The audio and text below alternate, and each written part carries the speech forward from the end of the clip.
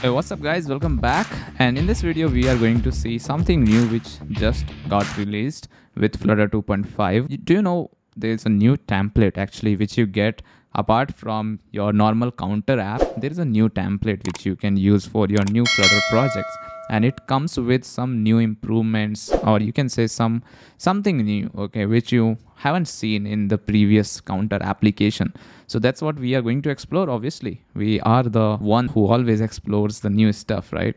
So let's get into it. I'm on my terminal right now, and let's see first of all how we can get started with that particular template. So what you have to do, you will write normal flutter create command like you always do. Then we can just say -t, which means template, and the name of our template is skeleton. Okay, and then we can say, let's say Flutter 2.5. so this is a big name, but just wanted to make sure that we are doing it right. So it will take some time and it will create that template for me, and we are here now. So I'll just say Flutter 2.5 and cd. I'm inside that, and now I'll open it in my Visual Studio Code editor, and this is what I get with this, guys. So if you see this particular like the list of directories, there are some new files which you will see. So first file which I can see over here is analysis options.yaml file. Yes, this is the linting file which you were waiting for. So there is like already predefined rules which you get with the package called Flutter Links. So now we will also open pubspec.yaml, and inside that, let's see what we get. So what we get is something called Flutter Localization, which is a new thing again. Then we get Flutter Links, obviously, which we just talked about. So linting is actually very good when you set up a new project because it helps you a lot in writing better code. Then you have, like, you just say generate true, so that you can enable the generation of all the localized strings, okay, from ARB files. Don't worry about that. And then you have normal assets, but this time you have the assets already set up. Like you can see we have an images folder there, and so there are a few interesting things in the assets. Let's start with that, because that's our first folder in this list which we want to explore. So in assets, you will see we have a folder called images, and inside images we have Flutter logo.png, which is by default 1x. Then we have a 2x folder where we have the same logo, but the size will be a little bit bigger. So this is 1x, where we see this Flutter logo. This is not that big, but if we see Flutter logo 2.0, it's bigger than 1.0, and the 3.0x, which will be bigger than 2.0. So that's how, like, the basics of this skeleton is to tell you that, you know, what should be the way of using few things which they could provide in this template, like how you will kind of keep your images in assets folder. So this is the way. So like you will have 1x, 2x, 3x, something like that, right? Then you have there's also one localized YAML file, which is, we call it L10N. So we have ARB directory, which is lib source localization. We have the template file, which is app_en.arb, and then the output localization file. If I want to see it, okay, right now we are not generating anything, but let's see if we open the lib folder. And there are two things. One is the main.dart file, which we get with counter application as well. Now there is something called src source folder as well.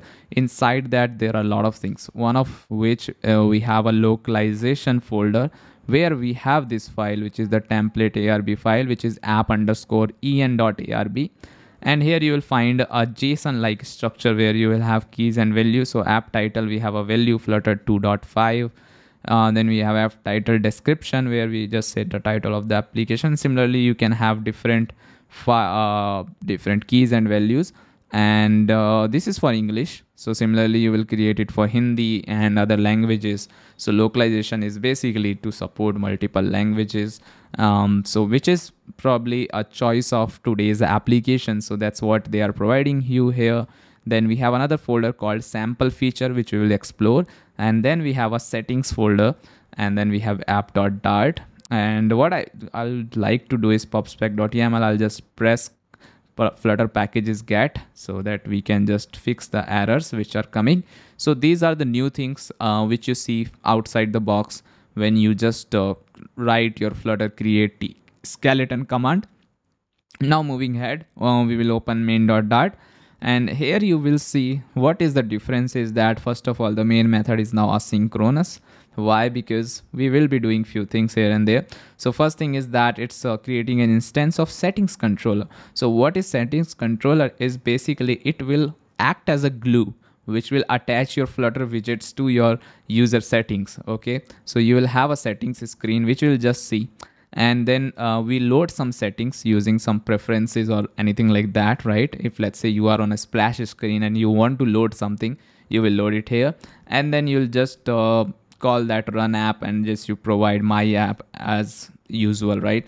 So let's also see that how it looks, right? Like how this application looks, because that's also very important, that how it looks. Otherwise we won't be able to understand that what's actually happening. But once you see the view of things, then it will be very easy to understand what's happening. And this is really a like set of good practice which they really want to convey using this particular template, that what practice you should follow or how you should write code. So that's what we can see here. It will take a little bit time, and then we will be able to see what we get with this particular thing. So we got our Xcode build done in 24 seconds with this M1 Mac, which is cool. So with Flutter 2.5 we have also got support for native M1. One more thing which I want to show you, because we are using VS Code, so another feature which has been added with my upcoming videos, you will see all the features by the way, but I'm just gonna show you that if you press Command Shift P and if you say add dependency, then you can see we have, apart from PubSpec assist, which is an external extension of VS Code, we directly get dot add dependency, which you can click, and once you click you can see all the packages over here. For example, if I want to search my package, I say velocity x and I can see it, and if I press enter, it adds that package. It will just add it, I guess. It will take a little moment, and where it is, and you can see it is being added, right? And that's what you can do. So now our app is there, let's see, and this is the app which we get. Okay, so this is a sample items app. It's a 2-screen app, unlike counter application which is a 1-screen app. So here you get sample item 1, 2, 3. Basically there's a list view which we are using, and if I click any of the item, it opens a details page where we don't have that much information, but it says that more information here. But although we don't have any information here, but yeah, I mean you got the idea, right? And similarly, if you open any of these items, the same screen will appear. And there's also an interesting settings icon. What it does, let's see. So setting icon has this theme changer, a drop down basically, and the spinner. So you can just say dark theme, for example, and it changes to dark theme. So are they using any state management or using just set state or something better, maybe change notifier? Let's see that. Okay, so now let's come back to the code. We see first of all there is a settings controller. So what, as I told you, it acts as a glue to attach your Flutter widgets to your settings, which we will see. So settings and controller, let's open it, right? And then we'll see what it gets. So settings controller is using change notifier, of course, you know, as a mix-in. What else is there, right? So we can see something called settings service. So basically you can use this settings service to maybe, you know, write code like shared preference where you can load your settings and all those kind of things. So settings services is basically to write backend logic, or maybe you can write your shared preference logic or something like that. You have theme mode, which will be either system light or dark, which we have already seen. These are by default private so that it cannot be used directly. Then you have theme mode, obviously, as a getter, so that you can get that particular theme. Then load settings, as I told you, it will do the same thing. And then there is something on notify listeners, because we are using change notifier, so we have to notify about the changes, right? So that's how we use it. And then we have update theme mode, which is nothing but again the same thing when you have to update a new theme. Okay, so that's what is happening. Now also let's open settings service. So as you can see, settings service has nothing actually. It just has a theme mode, which is an asynchronous method, and then you have an update theme mode, which is not doing anything as of now. Then how this thing is working, right? You might be wondering what is exactly happening. Are we using set state or not? Okay, we are not using set state. Let's go into the details of it. So there's a my application where we are using settings. We are passing settings controller. So let's open my app, which is this app.dart file. There we get app localization.dart, which file does not exist as of now, but that's fine. Okay, so this is using null save free, of course, so that's why you see this question mark here and there, or the late keyword and all of that. Now what we see in this my app is basically material app, which we are used to see all phase, like whenever you create an app, most of the time you'll see material app, maybe Cupertino app, widgets app as well. There is something called restoration scope ID, which is basically nothing but once your app gets killed in the background, and if you want to restore the navigation stack in this particular scenario where you are using material app, then you can use restoration scope ID. Similarly, for example, if you're using a list view and you want to restore the scroll position, then there is also a restoration ID which you can provide.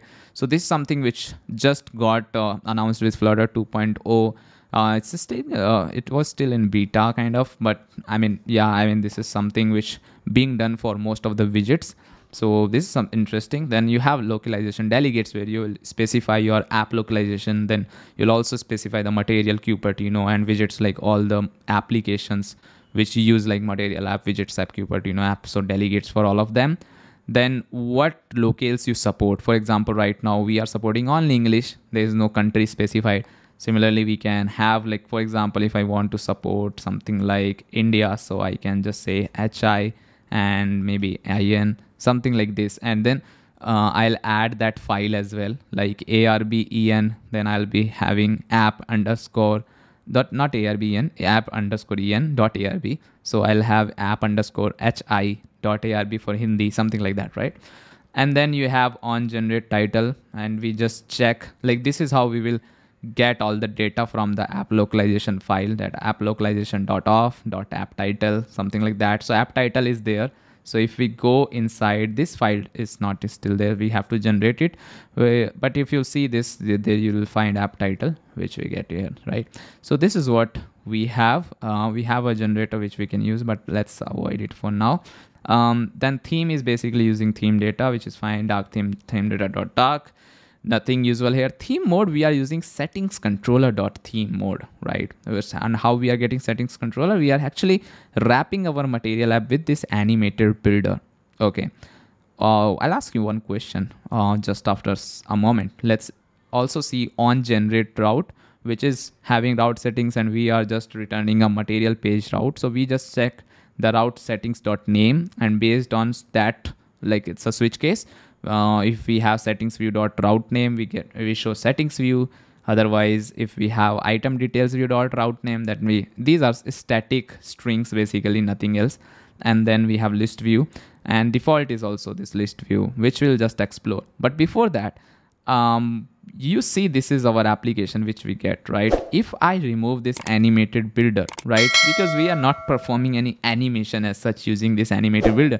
So what will happen if I remove this animated builder? Will this theme change will work or not? So the answer is actually it won't, because this is actually helping us, to whenever there is a theme change using settings controller. So it notifies us. So there is a change in settings controller, and this animated builder helps us in listening to that change. That's why we are not using set state anywhere. So that's the thing. If you remove it, let's try and removing it, right? If you really want to play with it. So what we can do is we can just remove this line of code, and let's remove this line of code. And if we do a hot restart, and if we go back here, you will see this thing, this will work, everything will work, but settings controller will not work. And if I try to click here, and if I click light theme, nothing happens, dark theme, nothing happens. So that's the change which you can see. Okay, I'm taking a little bit more time, just want to explain you what exactly is happening.